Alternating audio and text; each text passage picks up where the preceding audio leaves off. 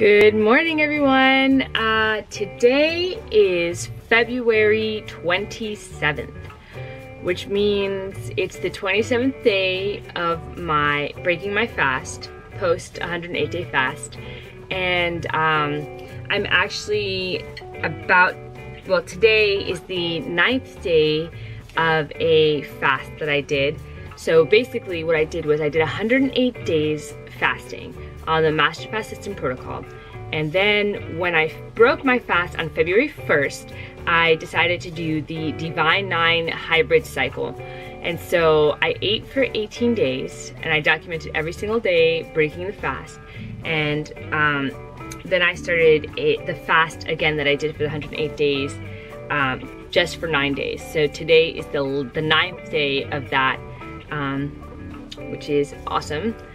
I am excited to break it. I actually just did a dry fast. So I'm drinking some MFS bubbly is what it's called, the Master Fast System bubbly.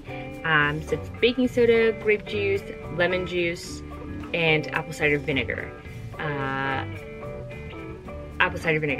So I am drinking that, breaking my fast. I'm breaking it a little earlier than I would have liked to, but I'm breaking it a little earlier than I would have liked to, but it's good. It's a good thing. Andrew and I have a really busy day today this week at this place where he works. They're doing an inventory, so he'll be working late, and I have to do a Colima board today, so I'm hydrating, drinking this before we get to greet our day and do the things that we need to do today. So anyway, I'm drinking this, but I want to give you an update. I've actually been struggling a lot on this 9-day fast. Not the fast in general, but the way I've been feeling, what I want to do after the fast, how I want to live my life. I've just been having a little bit of difficulty with that. I know that when people do this fast, they make it a lifestyle, and I think that's really awesome. And I also think that it would be really cleansing for my body and help with a lot of things. Like, a lot of mucus has been coming up. I've been feeling like kind of like a sore throaty kind of thing going on because I think it's cleaning out. Things are, detoxing. I had a lot of throat things and ear things when I was a kid. I had ear infections when I was really young, like a lot younger, and I had mumps, I believe, and I had this huge bump on my neck right here, and I couldn't swallow.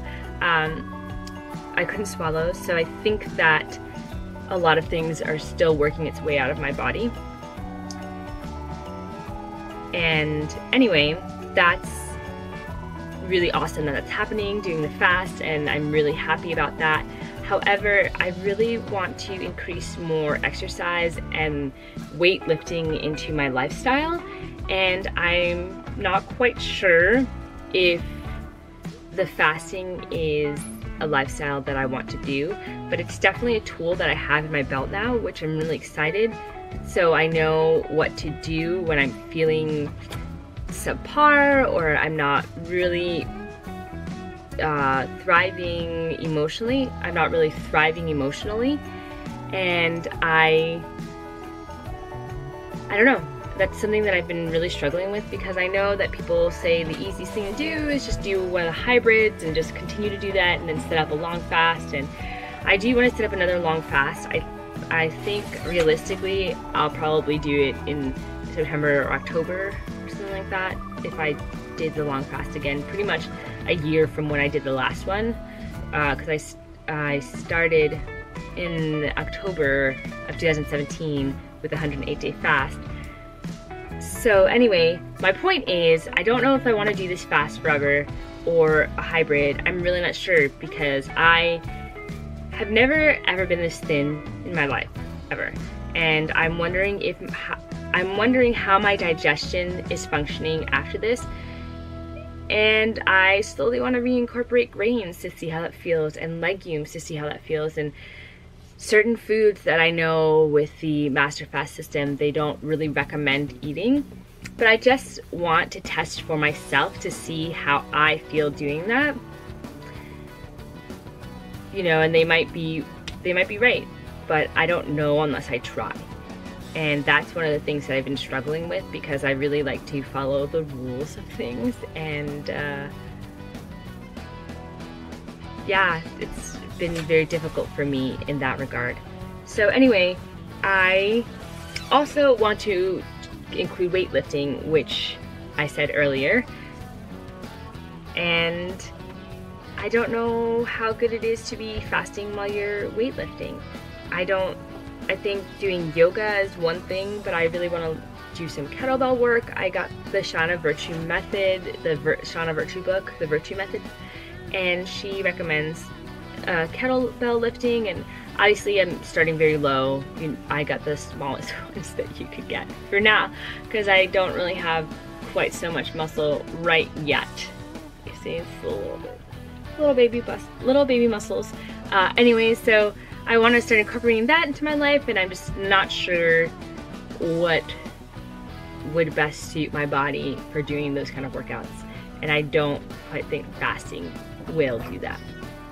So anyway, that's what's going on with me. That's been a struggle for me for the past 9 days that I've been fasting.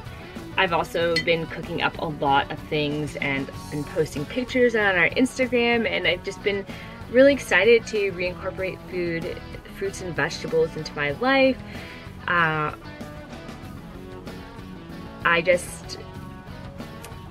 don't know, I just want to be more compassionate with myself, and also more accepting, and allow myself to do these things that I want to do and eat, and just be really mindful when I'm eating. So when I eat, I'm hoping, like I did for the 18 days, to focus solely on the food that I'm eating and not think about anything else. So that's been a challenge. That's actually a lot harder than you think, to just think about the food that you're eating and be appreciative of the food and just completely be immersed in the food that you're eating. I tend to think about all these other things, like, oh, what am I gonna make next? What kind of food do I wanna make? Oh, well, what do I have to do next? And I always have to bring my mind back and say, okay, we're eating right now. Let's not focus on all these things that we don't need to focus on. So anyway, that's what's happening with me. And yeah, it's been a little bit difficult, you know? But I'm excited to work through it, and I'm grateful that I have these thoughts, and I'm also grateful that I have this opportunity to experiment with my body and see what works for me and what doesn't work for me. And maybe it's the fasting forever, or maybe it's not, and I want to be okay with that, with myself. And that's what I'm working on, to be okay with. And that's, I think, it. That's pretty much the update. I will start documenting every day though, starting tomorrow, showing you what I'm eating, how I'm breaking the fast again, because you might be curious. And I'm curious too as to what I'm going to be eating, and it's nice to document what I'm doing, because then I can also talk about how I'm feeling. And that's a really good way of me keeping track of the things that I'm putting into my body and how things are going, because obviously digestion has been something that I struggled with in my past, and so I definitely am keeping track of my digestion and my bowel movements each day, which is really funny, because when I first started dating Andrew, I would be like, did you even go to the bathroom today? How many times did you go? And he'd be like, I don't know, I don't count, I just go to the bathroom, I don't really think about it. So it's kind of funny that he started thinking about that after being with me. But I think about it all the time because of a situation that I had when I was a kid. I was about 8 or 9, and I was constipated for probably a week. I didn't go to the bathroom. I couldn't go to the bathroom. It was really painful to go to the bathroom. It was really awful. And so I always remember that. And also my mom told me when I was younger that that the girl, I think she was an actor in the movies The Poltergeist, she ended up dying from constipation or something like that, and that really scarred me and stuck with me, because I remember being like young and constipated, and I didn't want to like die from constipation. So anyway, my dad ended up doing a lot of things with me. I had to drink all these liquids, and they put things in my butt, like some wax sticks or something, and water, and just to try to get things lubricated and moving again. And I remember when I did have to go to the bathroom, I was in the middle. My sister and I, when we were younger, we were only allowed to watch a TV show per night, like one TV show per person per week. So we were able to watch 2 TV shows, and so my sister would pick one, and then I would pick one, and then we would watch it together. And so I remember we were watching Seventh Heaven. I don't know if you guys remember that TV show, but my sister and I really liked that TV show when we were growing up. But we were watching Seventh Heaven, and back then there wasn't any DVRs or anything like that. So if you missed the episode, you missed the episode until they played a rerun on TV, but they never played the reruns in order, ever. So I remember the episode was about to end and I had to go to the bathroom. So I went to the bathroom and I really had to go, like, but I was holding it in so I could see the last part of the show, which is kind of ridiculous. But anyway, I was able to catch the very end before I had to go to the bathroom really badly, and I was in the bathroom for quite a while, but things were like moving, which is great. But anyway, I'm working to get my digestion moving on its own more efficiently, more effectively, and that way I don't have to go through that again, ever again. It's awful, that feeling where you can't go to the bathroom. Anyway, that's a lot of talking for today, this morning. If there's anything else I feel that is necessary to put in this video, I will put it, but I'm going to drink my bubbly, and then I'm gonna have some kidney tea, and then I'm going to have a luscious, wonderful coconut. I'm so excited. It's so wonderful to drink coconut water after you've been dry fasting for over 24 hours.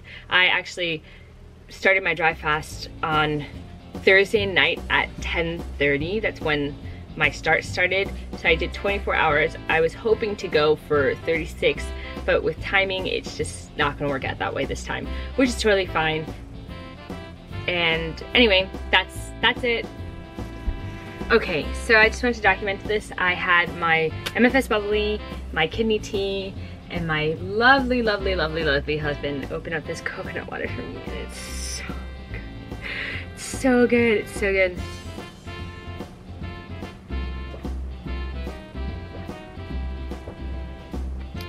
Oh my gosh, coconut water is amazing. I love it so much.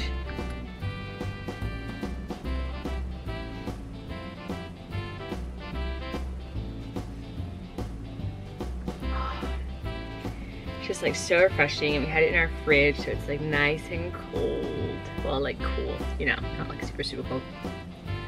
It's so refreshing. It's so nice after those long fasts. So I just thought I would document that because it's just wonderful. So wonderful.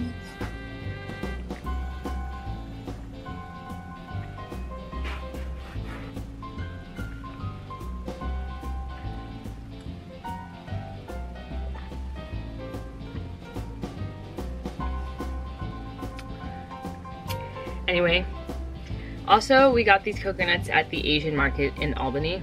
There's an Asian market. I'm not sure what road it's on. It's like on the main, it's on the main strip by Wolf Road. I don't know.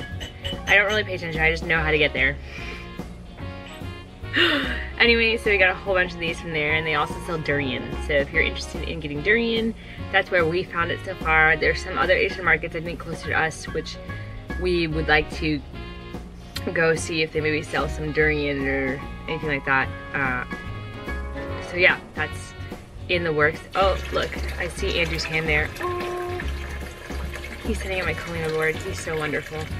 So wonderful. All right, I'm gonna stop filming now and enjoy the rest of this coconut until later or next time, probably tomorrow. I think the rest of the day I'm gonna have some coconut water and grape juice. So that's it. Pretty straightforward, simple. Don't really need to film that, but thought you might want to know how amazing this coconut water is. If you like this video, please give it a thumbs up. You can also subscribe to our channel below. if you want to see more videos, and if you want to get updates when we post new videos, please subscribe, and please comment. We'd love to hear from you guys. Obviously with this playlist, specific playlist, it's pertaining to my fast and breaking my fast and how I'm living after my really long fast of 108 days. So please comment on this. You could also ask questions to Andrew too if you want on this playlist, on this video, whatever you want to do. We'd love to hear from you. We'd love to hear your love and your support and all that stuff. So thank you so much for watching. Have a wonderful day. Enjoy the sun, the snow, the rain, all of it.